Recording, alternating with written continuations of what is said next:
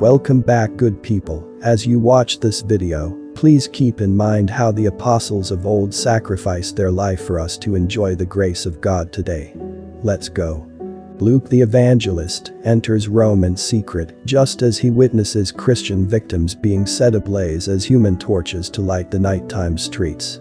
He has been sent by other Christian communities outside of Rome to meet with Paul the apostle and persuade him to help in writing an account of his wisdom.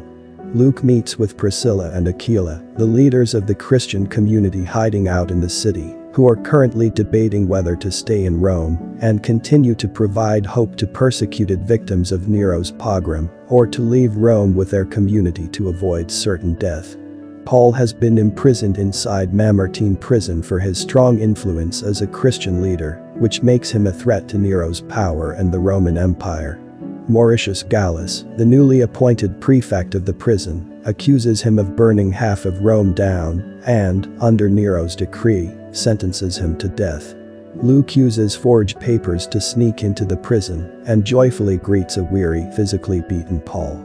Paul and Luke both agree that Paul's time is soon coming to an end, and so Luke convinces Paul to help him write an account of how Paul, formerly known as Saul of Tarsus, came to be one of Christianity's greatest leaders. Mauritius discovers that Luke managed to sneak into the prison with the help of higher-ranking Romans, but allows him to visit Paul unscathed because those Romans are also friends of Mauritius. Paul begins narrating his origins. That he was one Saul of Tarsus, a Jewish boy who was influenced by the zealotry of the Jewish leaders and witnessed the martyrdom of Stephen at their hands for professing his faith in Jesus Christ. This event made Saul vow to destroy all Christians throughout the world. Mauritius laments the fact that he has been made prefect of the prison, despite his many deeds for Rome, and that his daughter is dying from a terrible sickness, despite all his sacrifices to the Roman gods. At a tavern, his friend suggests that he finds some evidence that the Christians were responsible for burning down Rome, despite rumors abounding that it was Nero who started the fire.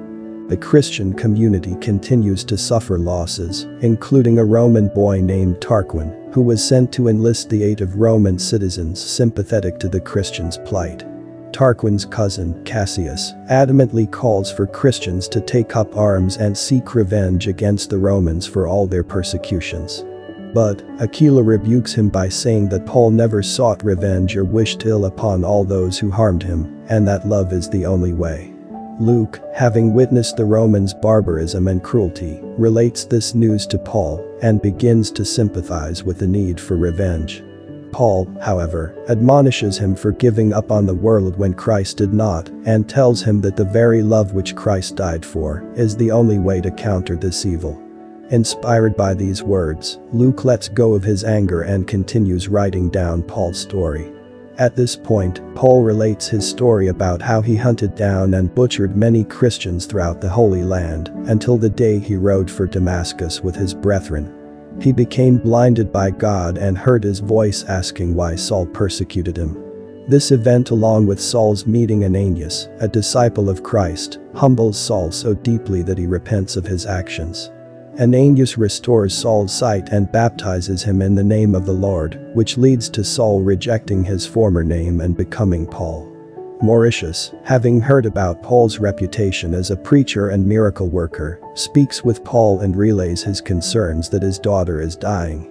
Paul suggests that Luke be allowed to examine her and help, but Mauritius refuses to allow a Christian into his home, despite the protests of his wife, who is growing impatient with Mauritius's hubris. Further, Mauritius has Luke imprisoned under the assumption that Paul and Luke are plotting an escape from the prison to lead an uprising against Rome. Paul, however, assures him that this is not the case and offers Luke words of comfort that he will find the strength to love and forgive their enemies. Cassius, having lost all patience with Priscilla and Aquila's pacifism, decides to take matters into his own by bringing an armed group of men to storm the prison and free Paul. But Paul rejects their offer of rescue by telling them that Christ has already won the victory upon the cross. Dejected, Cassius and the others escape before more guards arrive and disappear into the night. Mauritius angrily accuses Paul and Luke of the conspiracy to escape despite their protests and has Luke thrown into prison along with other imprisoned Christians. After learning that they will be sentenced to Nero's circus to be devoured by wild beasts, Luke leads the other Christians in prayer, asking the Lord to forgive their captors for their impending execution. Mauritius finally relents after fearing the loss of her daughter and has Luke brought to his house to help save her. Luke sends Mauritius to Aquila and Priscilla for supplies needed to heal the child. Mauritius, amazed that Luke would entrust the lives of other Christians to him, goes alone to their hiding place and begs for their help. Although initially wary and distrustful of a Roman asking for their assistance, they relent and give Mauritius the supplies he requests. With the items delivered, Luke is able to use his healing skills as a physician to cure the warden's daughter of her illness, at the same time that the imprisoned Christians are thrown into the circus. With his daughter finally healthy again, Mauritius graciously spares Luke's life and thanks Paul for continuing to show him compassion and kindness. Although Mauritius is sorry for the deaths of the Christians in the arena, Paul responds by saying that Mauritius may yet come to know Jesus Christ and God's undying love. Paul and Luke meet one more time and express their hope that all the world shall know the Christians by their love and that they will meet again. Aquila and Priscilla, having decided at this point to leave Rome with their community, agree to deliver Luke's completed letters and writings to Timothy, thus ensuring that the Acts of the Apostles will be told and retold to all Christians and non-Christians. Luke decides to remain in Rome and continue the work of evangelizing in the name of Christians. As the Christian community escapes into the countryside, Paul is escorted outside the prison to be executed by decapitation with Luke watching. Mauritius shakes Paul's hand in a final gesture of goodwill and respect.